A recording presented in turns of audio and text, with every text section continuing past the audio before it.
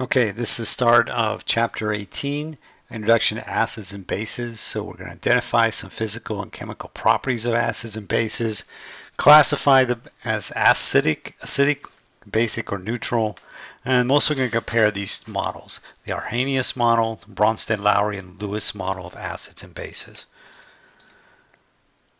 Okay, so I'm going to go over all this vocabulary, and the main idea here is that different models help describe the behavior of acids and bases.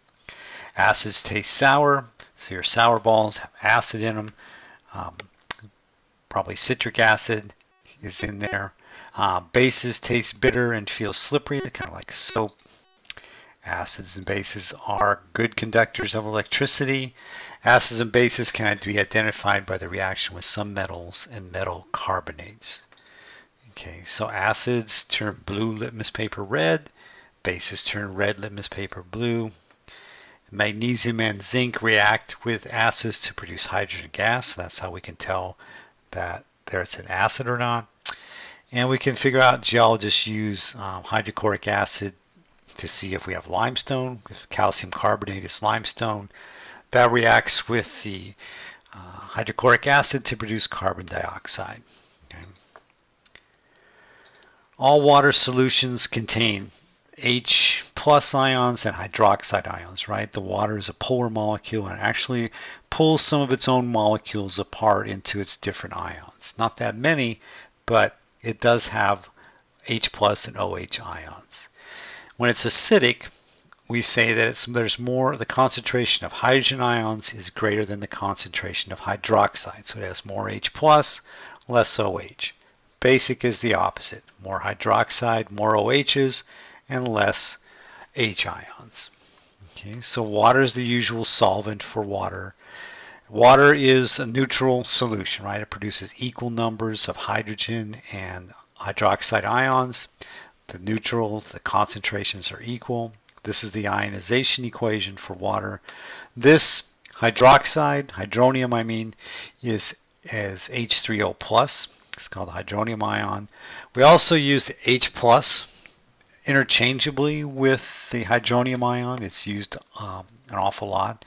These two are pretty much interchangeable, although this is, I guess, more technically accurate, but we use this, and also we use the fact that this H plus ion, hydrogen is just like a proton and an electron, right? So if it loses an electron, all we have left is the proton. So oftentimes this H plus ion is called a proton.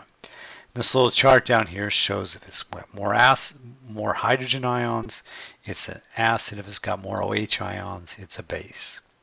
The Aeneas model states that an acid is a substance that contains hydrogen and ionizes to produce hydrogen ions. Okay.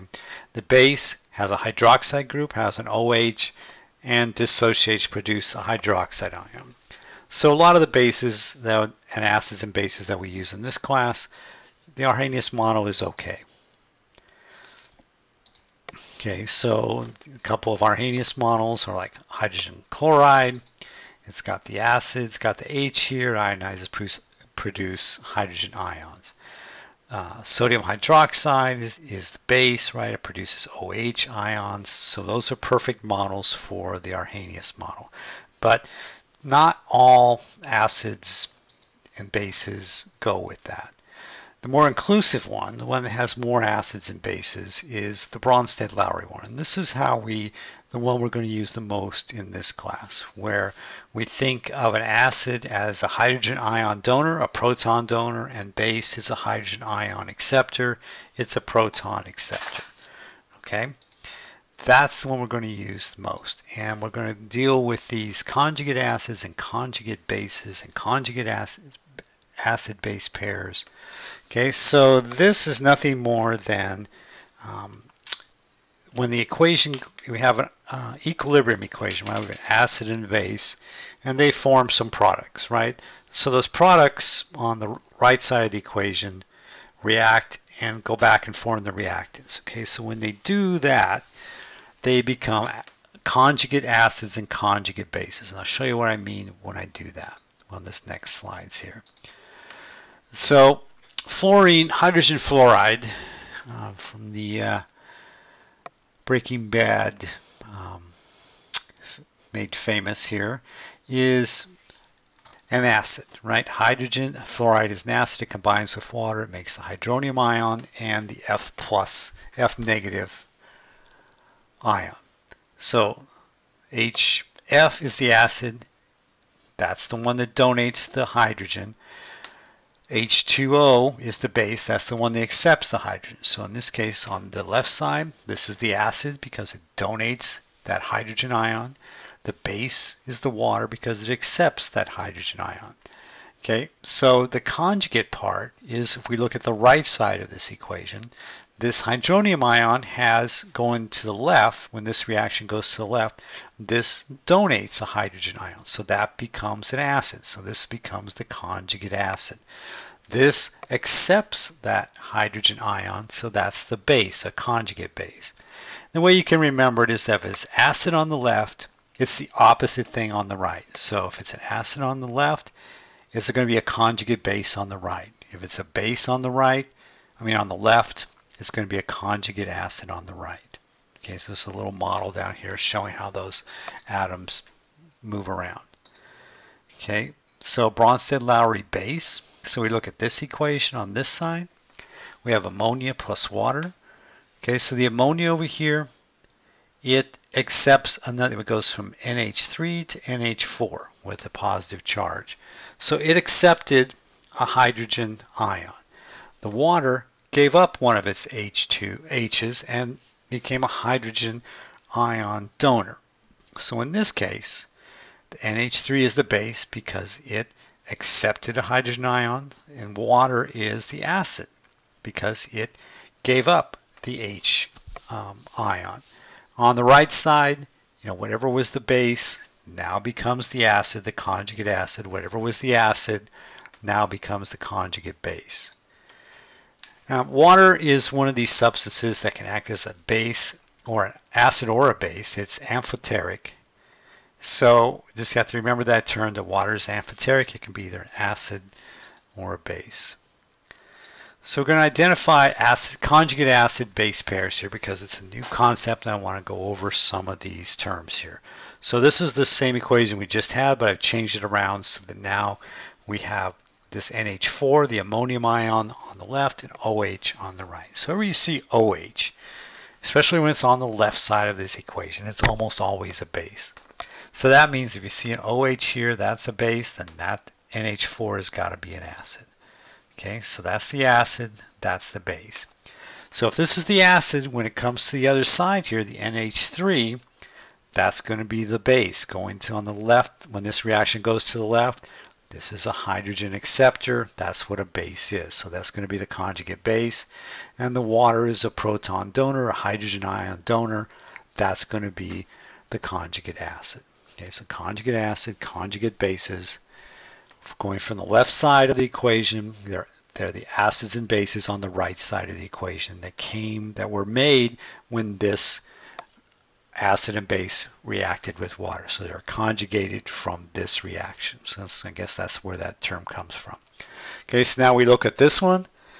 So it's a good guess that HBr is going to be the acid. It's got the H there on this side. It doesn't have an H, so it lost the hydrogen. So that means that's going to be the acid. So if that's the acid, then the water's got to be the base. Okay. So if it's acid on the left, it's going to be a conjugate base on the right. So what did this become? It became the Br. So that's going to be the conjugate base. The water became the H3 plus, so it's going to become it was a base, so that's going to be the conjugate acid. So bases, acids become conjugate bases, bases become conjugate acids. Okay, so they switch. When they go from the left to the right, they go from whatever they were, acid, then they become the conjugate base. If it's a base, then it becomes a conjugate acid. Okay, so in this one, what happens to the carbonate? Does it gain a hydrogen or lose a hydrogen? So we look over here, it gained a hydrogen. So that makes something that accepts a hydrogen ion, that's going to be the base. So what did the water do? It gave up a hydrogen, so that's going to be the acid. Okay, so we usually you don't get complacent and think that the acids are always the first one and the bases are always the second one. A lot of times it is, but it's not always. Okay, so the acid is water in this case, and the base is the carbonate ion. So if that's the acid, the conjugate base is going to be, what did the water become? It became the OH. So that's going to be the conjugate base. What did the carbonate become? It became the HCO3. That's going to be the conjugate acid. Okay, so acids that can only donate one hydrogen ion are monoprotic. Mono, one, protic, proton, one proton. All right, so the couple of examples here, acetic acid and hydrogen fluoride. Okay, acids that can donate more than one hydrogen ion are polyprotic. They have more than one hydrogen. The most famous one is sulfuric acid with the two H2SO4, polyprotic acid. Okay, so if you're really having trouble sleeping tonight, you can go through this little table here of some common acids and their conjugate bases. It's fascinating reading. Okay, so the last thing we're going to touch on here is the Lewis model. The Lewis model is an acid. It has an acid being an electron pair acceptor, and a Lewis base is an electron pair donor. So we're not going to really use that one too much in this class, even though it's a more inclusive model. It includes everything that the Bronsted-Lowrys do and many others that the Bronsted-Lowrys don't. But it's not that we're not using it that much in this class. The Bronsted-Lowry one is the one we're going to use the most and get the most benefit out of that model of acids and bases. So that's it for this video. Answer the questions below, and I'll see you guys tomorrow in class.